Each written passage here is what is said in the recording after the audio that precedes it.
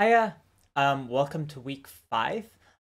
So we're going to kind of keep going on the topic of last week in the sense that we're going to look at the vector product or the cross product, and we're going to see what uses it has in everything we've kind of been studying. So one of the first things is that if we looked at the length axiom, then the length of the vector of the vector product of two perpendicular vectors, this is going to give us the area of a rectangle bordered by those two vectors. So in other words, what we can kind of see is if I have two perpendicular vectors, then the vector product is going to give us this area, right? And in essence, this is encapsulated in the following proposition. So the proposition states 1.87. It's exactly saying this. So it's saying the area of a parallelogram. So a parallelogram, if you don't remember, this is just going to be some shape that looks kind of like this, which is why we will note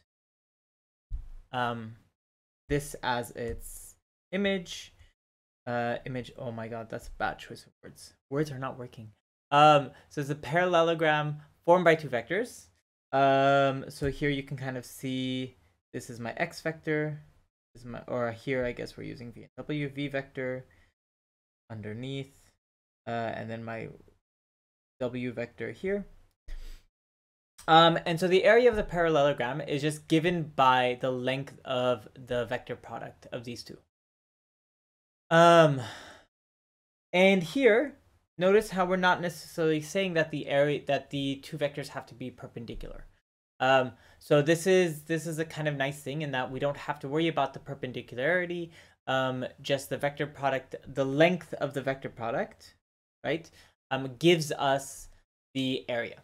So let's actually, we can write this down. So the area, so this proposition is saying the area of any two vectors, x and y, not that, y, this is just equal to the length of x vector cross product y. So let's look at this, a little proof. And what we're gonna first do is we're gonna break x and y into two different components.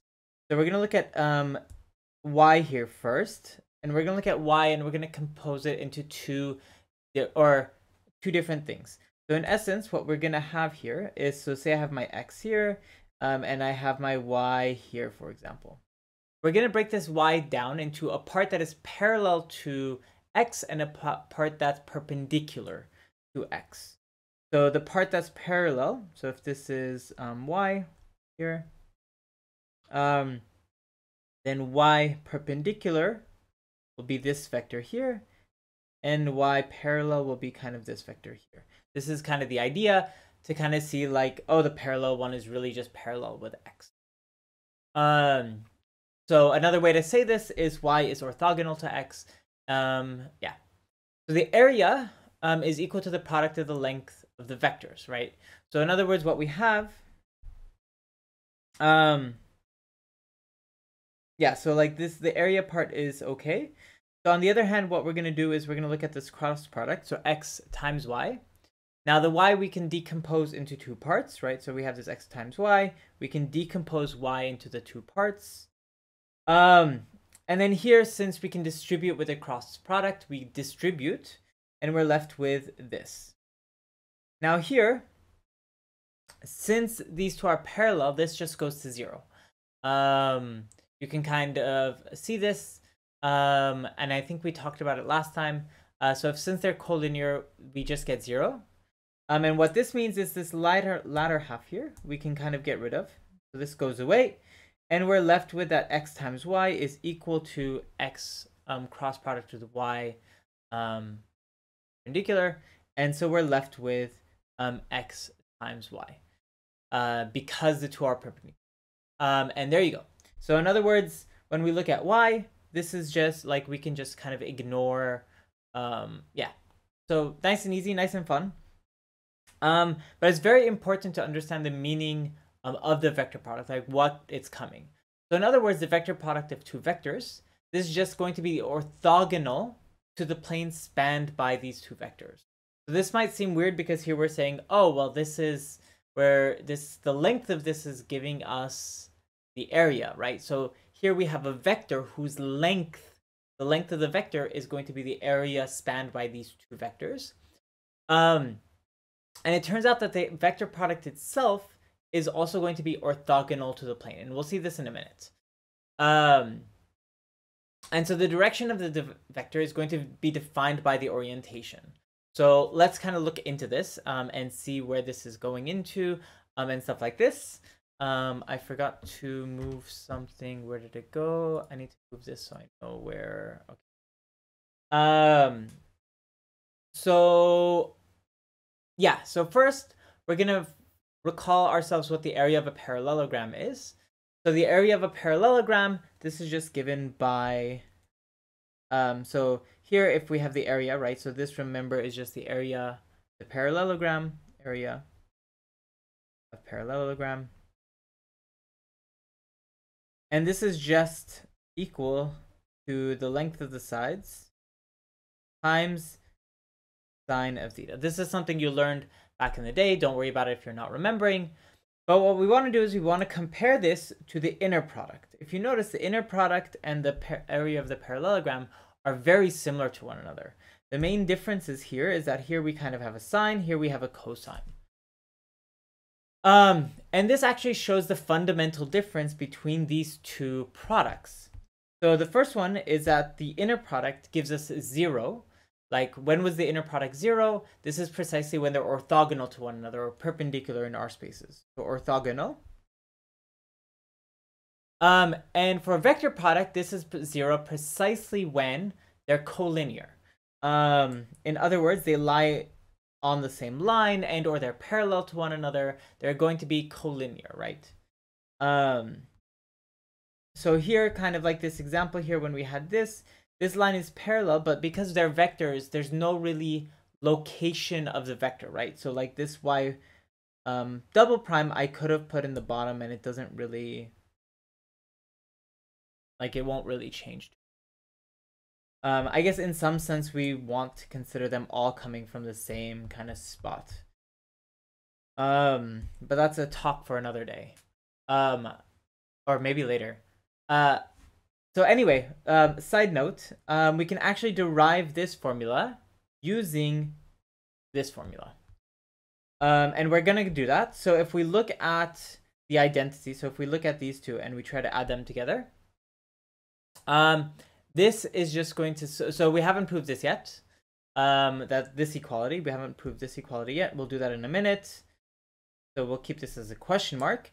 So if this is equal to x squared times y squared, well, here I can just decompose this into, so here there's like a secret 1 hiding. So 1 is just sine squared theta plus cosine squared theta. And then here you can kind of push these to the side, right? So pushing the sine squared on the left and then the x plus y squared on the right.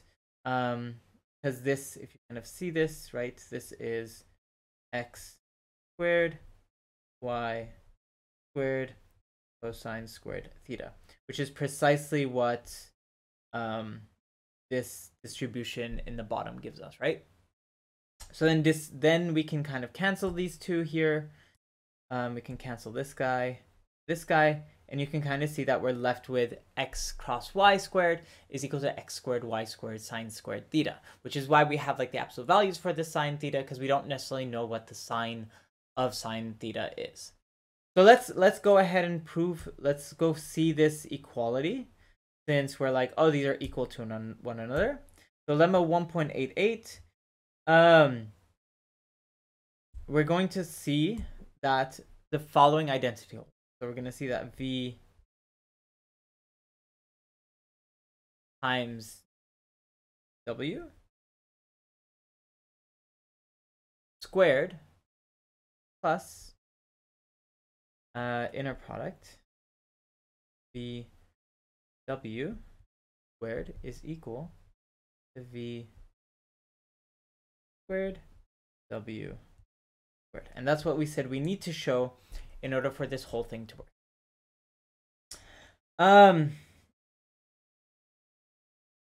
So we only have to kind of look at this in particular. So let's break this down. So first we're going to start off with some orthonormal basis. So we're going to fix some orthonormal basis. Here B. So B is orthonormal. Ooh, why is this so big? Oh, I went to the wrong one. Anyway. And here we're going to look at these two vectors in this basis. So we're going to look at these matrices with regards to this basis. And then if I look at this determinant, so I'm going to look at the determinant formula. So I'm going to do basically, we're going to do this product in complete generality. So this we saw, I think, last time where we kind of went over how to do the vector product. And that this was basically, so if you kind of remember, we had V cross W is equal to the determinant, right? Determinant of E1, 2, 3. If you kind of remember this, V1, V2, 3, W1, W2, 3. So this equality, then if we take the length squared, blah, blah, blah, gives us this determinant equality here on the right. And so what we can then do is we basically solve these determinants. So we plug them out. So this, we just solve the determinants. We're left with this. And we're left with this kind of fun little formula here at the end. So we're left with this formula here. So that gives us one of the three components. So we solve this part here. Let's look at the second one. The inner product of V and W.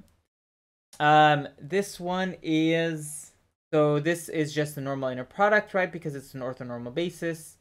So it's just the dot product. We handle these out. We put everything out together. And then we're left with, so we have this formula. And then finally on the right-hand side, all that's left. So this is done. All that's left is here. So this, we just, again, do the same thing, inner product. So here you're inner producting with itself, or you're doing the length function, so the dot product.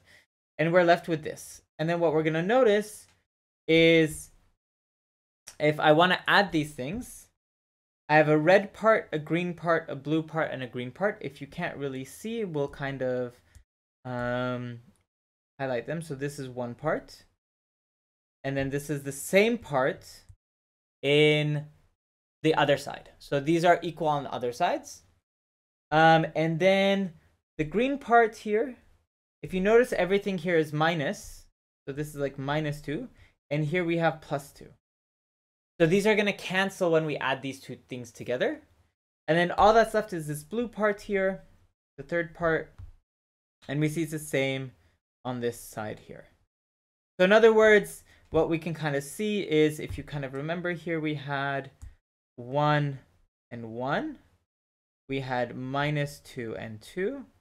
And then we had 3 and 3. So this is kind of how, so these are the parts, not actual numbers. Okay, we're gonna stop here. This video is exceedingly long.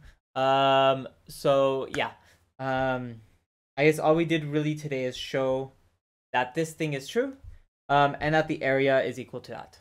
So I will see you in the next video, where we talk about how area and determinant are related to one another, because we kind of saw here that we used the determinant to solve this.